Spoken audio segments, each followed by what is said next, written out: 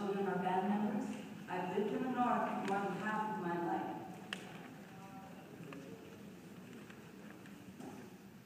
I object to the presence of this body. I object to the theory that there is no harm being done to our people. I object to a lot of the things that I've heard today.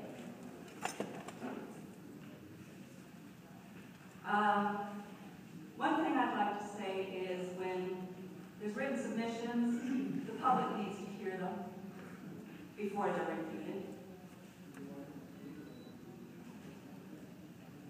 Because the public has the right to know. This industry hasn't been very open with the public.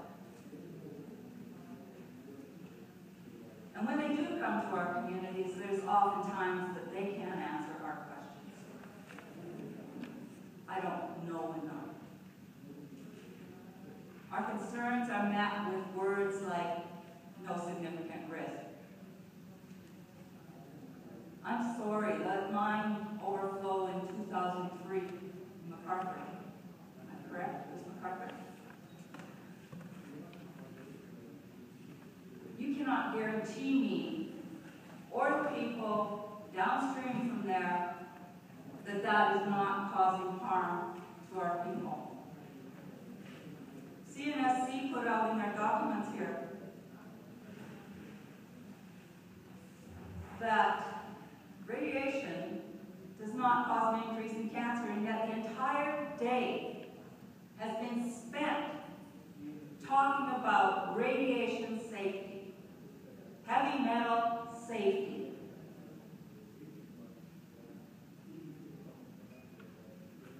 Our people are getting sick. We asked for a baseline health study long ago. The industry knew what radiation could do prior to even opening any of these mines in this section. You knew it 20 years ago, you knew it 30 years ago. You did nothing. You did not protect our people. So now, you have a doctor come up here and say that our cancer rates are the same as the rest of the province. They're comparable with the rest of the province. Well, I'm sorry, the farmers are dying from pesticide use. Our people were not suffering from cancers to the extent and to the degree that they're suffering now. 1 in 15 people in our community have cancer. This is not a laughing matter. This is not something that we should not be concerned about. And your doctor comes up here and says we need social and mental well-being studies. Well, maybe if we weren't worrying so damn much about the contamination of our lands, our waters, our air, maybe we'd feel a whole lot more well. This is the feeling of the people of the North. We are not impressed with Cameco and their collaboration agreements. I've got some things to address here. As a member of English River, we were not consulted. Most of the people in English River never heard about the collaboration agreement until a week before it was signed. And there was a wake in our community when it was signed. That goes against our culture. But they're telling our governance, our leaders, that's not the way you do business. You got to get into the business room. Corporate governance. We don't need corporate governance. We need leadership. We need life. We are no longer naive. We know that radiation, even at low levels, because we can access the studies as well as you can, and we're not buying your propaganda. Those things can cause damage to the DNA at a cellular level, and it will affect us eventually. So don't come in here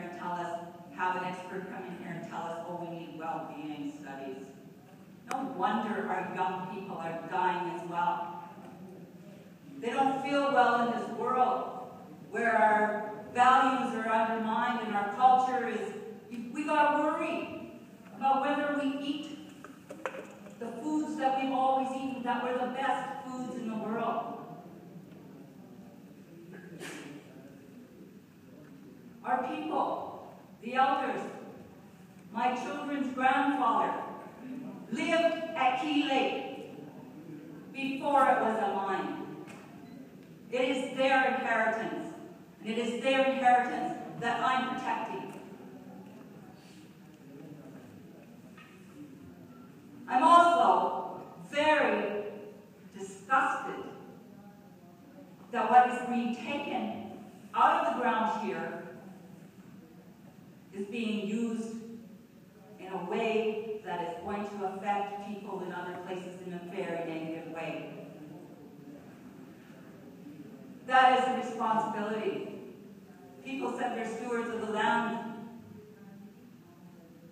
Well, that doesn't mean you rip it up and let somebody else decide how contaminated to make it. That's unacceptable. You are in Dene and Cree territory here. You're in Métis territory. We are the ones that should be setting the limits. Not for the sake of profits. I hear a lot about Cameco and resource revenue sharing. I was listening to a radio program Sunday night on CBC called 180. Anne McClellan, a board member of Cameco, she said, we need a new process by which we ensure for our First Nations, for God's sake, we do not belong to you, that economic benefits are shared fairly. How the hell can economic benefits be shared fairly if most of the profits are leaving this province, the royalty rates are this much compared to them, they hide their money in tax havens in other countries, it's never going to be shared fairly. But she also said that the social and environmental risks are shared and borne fairly. Excuse me, we live here. How are you, or you, going to bear those fairly? You won't. You won't be here as our lives are affected. All the cures in the world can't make up for the prevention that could have made this different.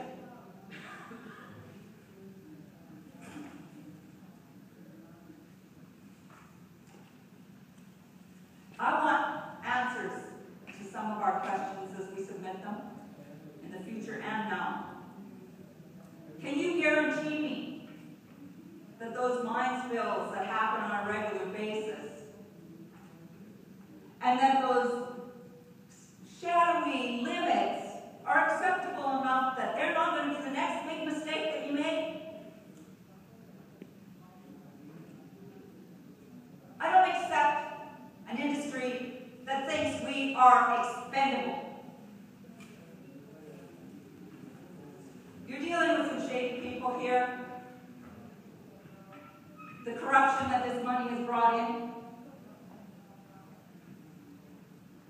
False claims that they are a president of a Métis local that doesn't exist, has never been registered with the Métis Nation of Saskatchewan. That would be Pine House, and I will submit this if you would allow me, along with the statement of claim that they mentioned this morning, Métis local. I can also address some of your questions about your last speaker's survey, because I participated in it. And when I asked who commissioned it, she said, Cameco. I said, yeah, I'll take part in it. She said, oh, good, there's hardly any Northerners taking part. Northerners don't like to answer surveys. questions. So your answer is very few Northerners actually participate. We also did a poll, and ours are documented with the questions that you answered, and I will put it to you as well. Most of the people do not agree. Most of the people of Saskatchewan do not agree that uranium mining should proceed without proper tailings being looked after in a proper way that will assure the people of Saskatchewan that there is going to always be a guarantee that we are safe from harm. Their claims are based on falsehoods.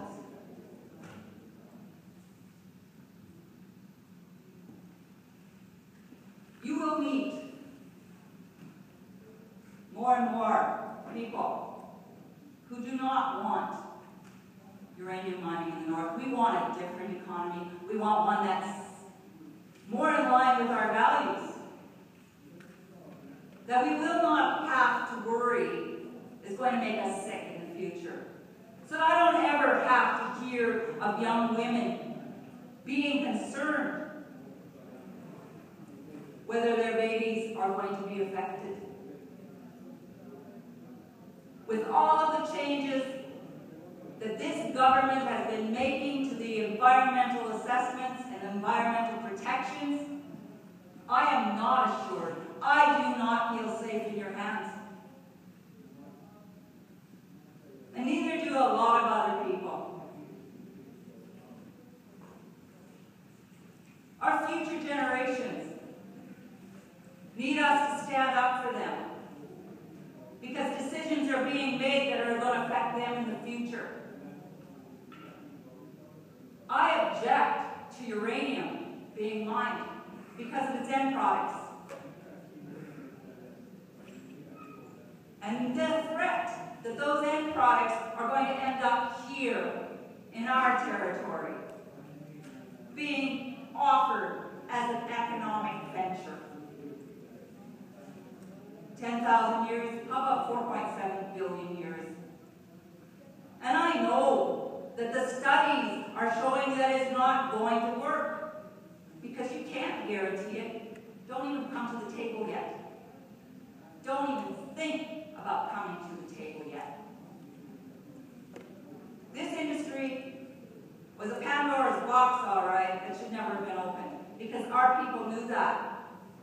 In our cultures, they said, leave that black death rock alone. You guys didn't listen. And that's what's going on here. That's why these people are coming in and saying, okay, we'll sign these agreements, because you guys don't listen anyway, so we might as well get something out of it. Like beggars. That's going to help our well-being. You should have been at that signing in English River that day and seen the faces of the people that know. Because we have our own knowledge, we have our own science, and it goes far beyond the what-ifs. Because everything that it has been has come to be. They said a demon would come out from the ground, and it would start killing everything. And it has. Look what it is doing. It is destroying our communities, because we are not healthy and vital communities. It's tearing our communities apart.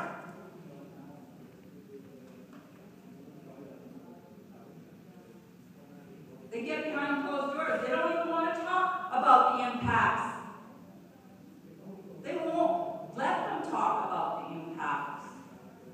Those were the questions that our people were asking. Hey, wait a minute. I don't want to know about the benefits. I want to know about the impacts. No. We know there's impacts. That's all they said. Hey, we're all human. We all deserve to know. We all deserve the right to decide. society. Not based on business, but on humanity. Okay, can you finish and allow us to engage in some discussion here? I object to any relicensing, and I want a real health study done to prove once and for all, internationally around the world, that this is safe for all humanity, now and in the future. Thank you. Why don't we open up the discussion now? Questions? Dr. McEwen. So, in your presentation, you talk about cancer rates in your communities. So, you give a figure of 1 in 15. It could be even. Is that across all ages? Or is it mainly in older people? Well, how old is 40? No, it's not mainly older people. It's getting younger and younger, and that's the trend. So, maybe I could ask, what would an incidence and prevalence rate be for cancer in a community, and the age spectrum, and what would be the primary causes of cancers in a community with those numbers?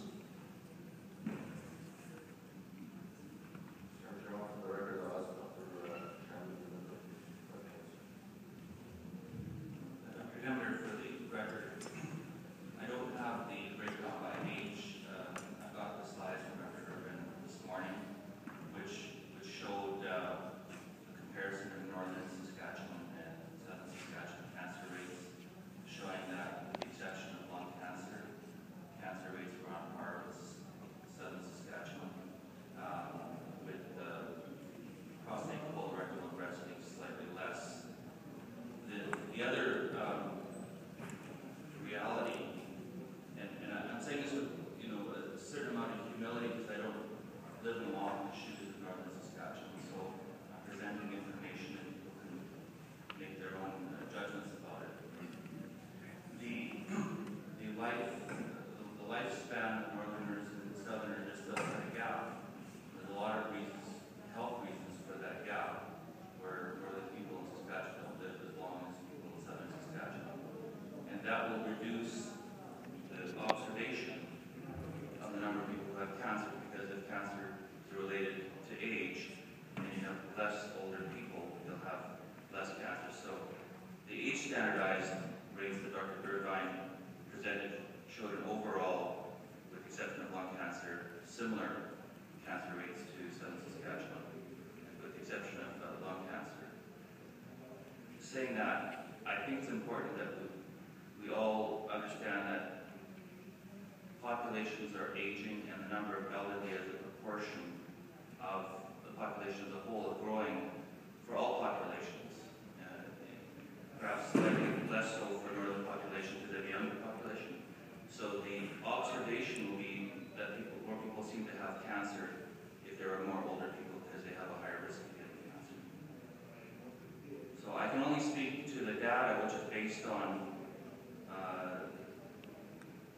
the collection of people who have cancers. They're collected by cancer registries and are reported as such. So based on the health status report, which Dr. Irvine presented this morning, there is no convincing evidence of an increased cancer rate in northern Saskatchewan compared to southern Saskatchewan. And unfortunately, I don't have the age bracketed cancers. I just have the age standardized. Please, before you do this, that's an additional point. You obviously don't believe or accept the medical evidence that Dr. Evan put. So where do you get your data from? So you came up with 1 in 15. Where is that coming from?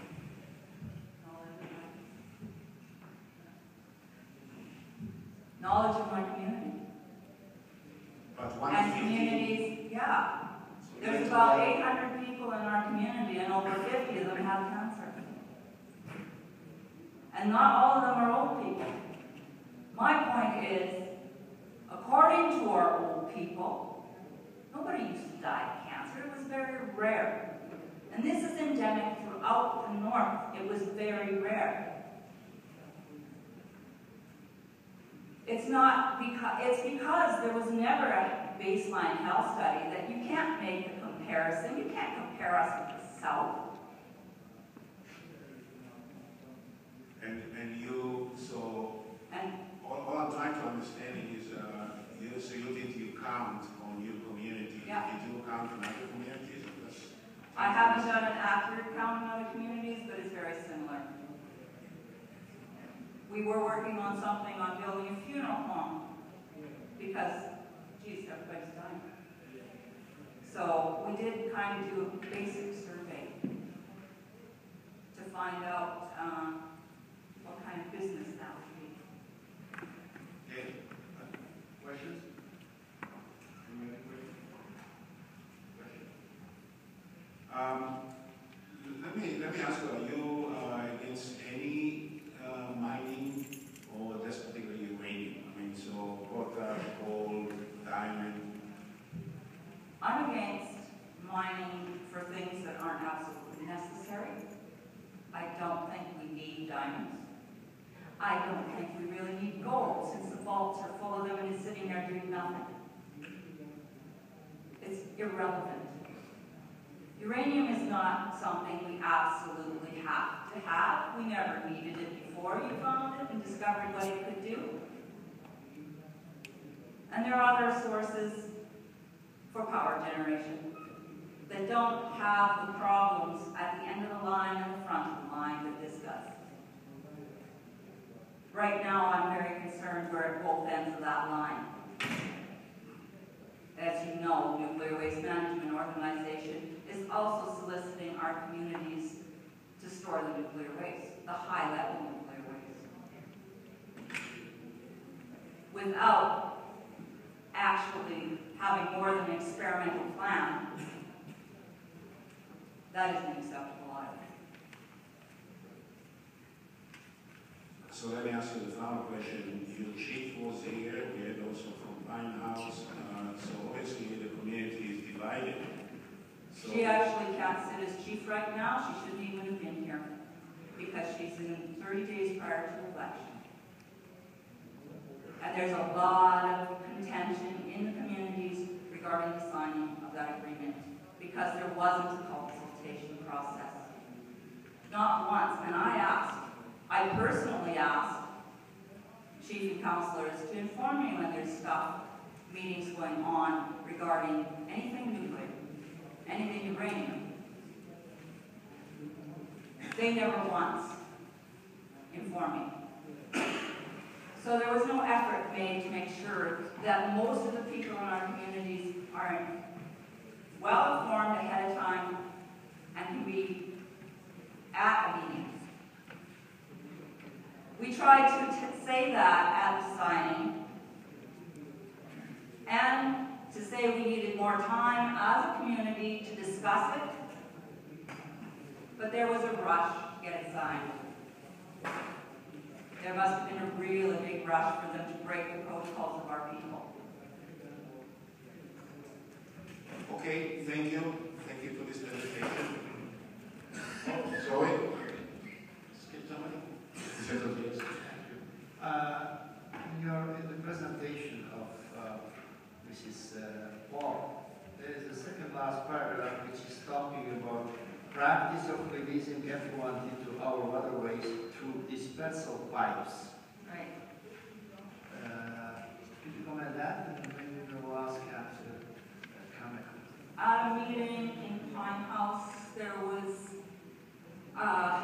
discussion of how they were going to deal with effluent in terms of putting it through a dispersal pipe in the lake so that any of the contamination would be dispersed more evenly. They said at that point that contamination would be less than severe. To me, that means it's contaminated. I don't think with any of our lakes where animals feed, where fish are living, where ducks are living, where any of our food supply could get water from, or food from, should be facing less than severe contamination. That's not acceptable. And if that's the standard, we're not going to accept that. Was it at Key Lake what you're talking about? No, that was on one of the newer mines that they're planning to open up. Okay. I'm not exactly sure which lake they were planning to use as an effluent dispersal.